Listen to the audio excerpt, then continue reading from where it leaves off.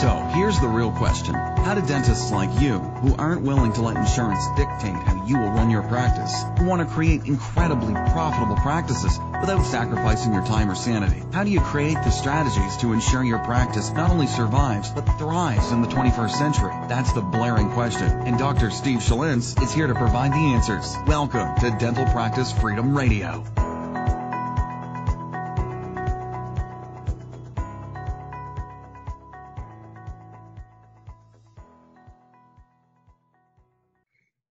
Hey, what's up? This is Dr. Steve Schlintz. I want to welcome you back to another episode of Dental Practice Freedom Radio. And it is 7:40 on Tuesday night. And I'm in between coaching calls. And so what's interesting is I was trying to think about what else I'm going to talk about in this episode today. Am I going to talk about dentistry? Am I going to talk about my practice? Am I going to talk about something else? And I had about 10 minutes before I hopped on another call. I'm like, you know what? I'm going to talk about something that I've really been thinking about lately. And it stemmed from a Facebook post that I made the other day about my work as a PGI consultant. And if you guys don't know, I do a lot of consulting for Bob Proctor. And he's got a flagship program called Thinking into Results. And it's all about your paradigms and your mindset and getting what you want in life, really. And I stumbled on his work a couple of years ago. And the reason I'm talking about this is not necessarily to have a sales pitch about thinking into results, although it's great. The reason I'm bringing this up is the importance of staying on purpose and finding your passions, finding your bliss, and then carrying out everything that you can do to stay in that bliss. And this is why. I wholeheartedly believe in what it is that I coach. From a sales side for dentists, even in my practice, utilizing those skills, I just find it so much easier for me to communicate with my patients. It's so much easier for patients to say yes because I'm on purpose in my practice, right? When I get off purpose on my practice, if I'm doing some things and I'm just not focused on what it is that I'm doing in my practice, case acceptance suffers. And it's the same thing that happens in my coaching business, and whether it's with Dental Sales Secrets or it's with Thinking in Results, it's a little bit harder. And I'm sorry, my AC just kicked on, so if that's loud, I apologize. But anyway, let me get back to being on purpose, right? That's the whole point of this episode. Now, if you're on purpose, here's what happens. Two things happen, and I challenge you. If you're on purpose, you have more energy than you know what to do with. Listen, if you're always tired, I'm lethargic, and I'm always beat, and I'm run down, I don't have the energy, you're not on purpose. I can tell you that straight away. That doesn't mean at the end of the day you're going to get exhausted, you're going to hit the pillow, and you're going to go to sleep. But like during the day, if it's dragging, I'm like, this is terrible. I don't have any energy. I don't feel like doing anything. I can guarantee you're not on purpose.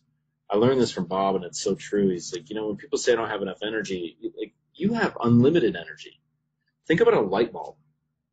So, the first light bulb that was created was a little incandescent light bulb. Whether it was Edison that invented it or somebody else and he stole it, I don't know. It depends on history and who you study. But let's say Edison invented this light bulb, right? And all of a sudden you realize the bulb is dim. But it's a bulb. It's taking some electrical power, and the bulb is showing that electrical power.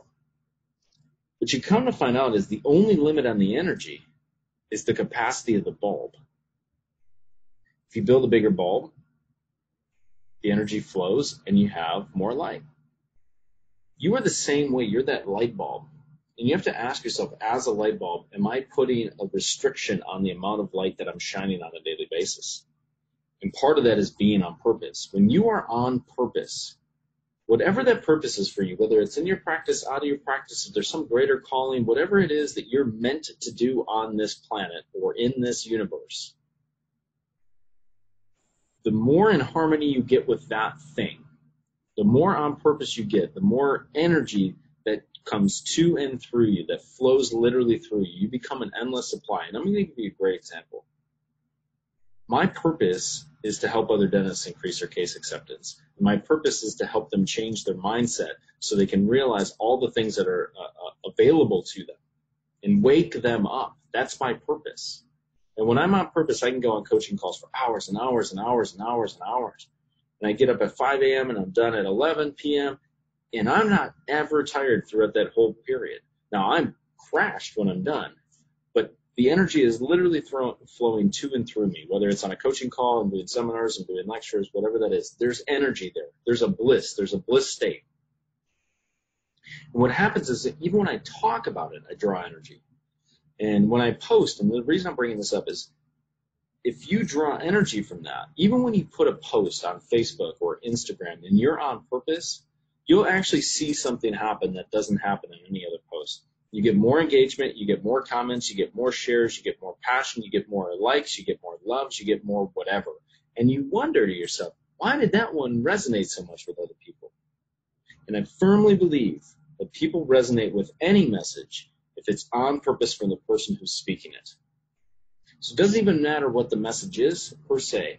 If it's on purpose to the person that's speaking it, people will naturally be more engaged to that message. And I firmly believe the more I study this, it's because there's more energy put behind that message. We naturally are drawn to energy. We'll naturally gravitate towards people that have energy.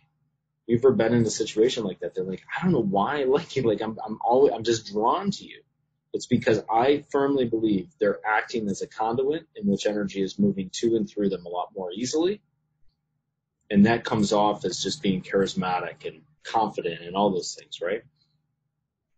And so the reason I bring this up is you have to ask yourself, if I'm dragging right now, I don't have something that I'm working towards, am I on purpose? Whether it's in dentistry or out of dentistry, you have to start asking the question, what is that ultimate goal? What am I shooting for?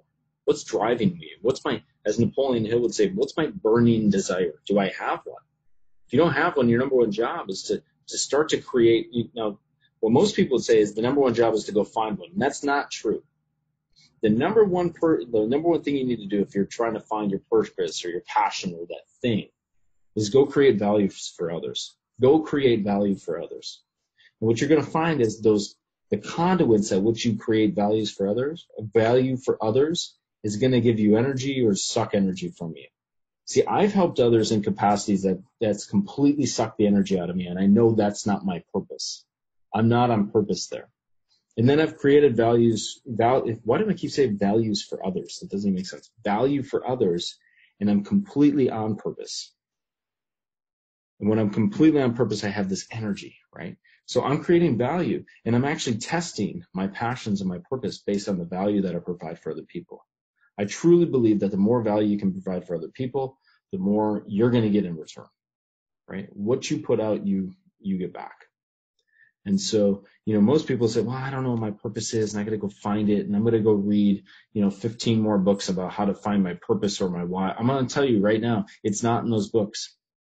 Your purpose, your passion, your mission, your vision, the reason you exist on this planet is not found in books. You can't Simon Sinek your way to finding your why.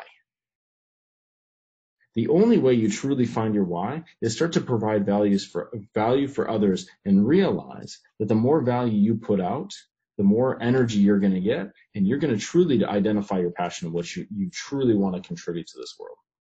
And so, this is a big picture concept, but I really want you to be thinking about this because, I see this so often. I mean, there's thousands of books about finding your purpose in life. Have you ever read those books? I've read a lot. And they're very conflicting and they're kind of confusing. 5 things to help you find your passion. 5 things to help you identify your why. It doesn't have to, just start providing value for others. Like, the more value you put out in this world, you're going to find what you're naturally inclined to do. You're going to find what draws and motivates and really inspires you to do more, and then go do more of that. Go get really, really good at that. As I went through this whole process in the last 3 years and 5 years of my practice, you know what I found that really motivates me and drives me and is helping other dentists increase their sales skills, helping them get out of their own way, helping them understand that there's more to life than the 8 by 10 foot operatory that they find themselves in. It can provide so much more value. right? So I found that by going through all of these trials and tribulations and successes in my practice and failures in my practice and successes in my personal life and failures in my personal life, I found that the one thing that I've continually went back to is that providing others for dentists in terms of how to increase your sales, your mindset, and even other entrepreneurs, I find that I'm most naturally engaged. And when I try to shut that off, bad things happen. Once you discover that, you can't undo it. You can't go back.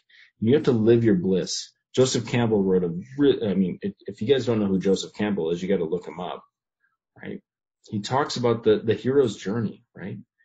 And this idea that in all of mythology and all these stories, they have the hero's journey. And we go out on a path and we go through our own struggles and we learn stuff and we take it back and we provide it to others, right? We're returning back to the tribe to tell them what we learned. And it's through that process that we grow and develop ourselves.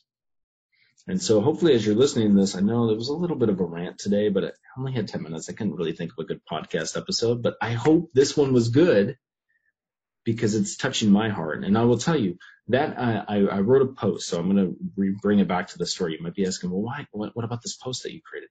I created a post about my work as a Procter Gallagher consultant, a PGI consultant, and my journey and why I'm doing what I'm doing and how I'm going back to it because I miss doing it. I miss giving that information to others. That post has I don't get a lot of likes on my photos sometimes on Facebook. I'm not the most, friended guy on Facebook, but that post probably got 30 or 40 more likes and loves than any other photo that I put that wasn't like a cute photo with my cat. But the second thing that happened was there's comment after comment after comment after comment. You've changed my life. And these are people that I haven't even necessarily worked with. You've changed my life. Thank you for inspiring me. Thank you for pushing me further. Thank you for this. Thank you for that. You're an inspiration to us. That is humbling. And that is being on purpose. Because when you do that, you tap into something greater than yourself. It's no longer about you. It's about the people you're serving. You got to stop being so focused on you all the time. You got to start focusing on who you're going to serve, how you're going to serve them, how you're going to contribute to this world. And it's not found in a book, guys. I'm telling you, it's not found in a book. Your passion, your purpose is not found in the book. You know what I do for my clients if they're trying to find their passion, their person, their true wants. Like, what do you want? What do you really want? Sit down in a room, close your eyes, relax your mind, and the first thing that pops in your head, write that thing down. The second thing that pops in your head, write that thing down. And I'm going to guarantee you a lot of your wants are going to come up that way. They're just going to bam. It's not some planner that you put out and I'm going to start to really, that's a dentist thing to do. I'm going to plan out what my dreams and my hopes and my goals are. Come on. Close your eyes. What do you want? And you're going to be amazed at how much your intuition tells you what you truly want. Your heart wants something. Go follow that. Stop making up excuses why you can't do it. Oh, I gotta work. I gotta do this. I gotta do that. Stop doing that. Go follow your passion. I guarantee you when you do that, people will start to follow you because they want that too. They want to be following their own bliss and they're looking for others as a guide to help them go where they want to go. So that's my rant with Uncle Steve today. Hope you guys got some value out of this one. As always, if you love this podcast, leave a review, leave a rating. I'm seeing that the reviews and ratings are going up, and I can't thank you guys enough. If you want to schedule a free coaching call with me, you can go to go.mountainskycoaching.com/freedom. Has a case study about dentists and how I help dentists with their profits. But honestly, you can go there or just reach out to me directly. I'd love to set up a coaching call just to get to know you, know what you're looking for, know what you're trying to achieve, and see if there's any way I can help you. It's what I do. It's what I'm passionate about. And, I'm so honored and thankful that you guys are listening to this podcast. And I'll see you at the next episode. Thank you so much for listening to this episode on Dental Practice Freedom Radio with Dr. Steve Schlintz. We'll see you on the next episode.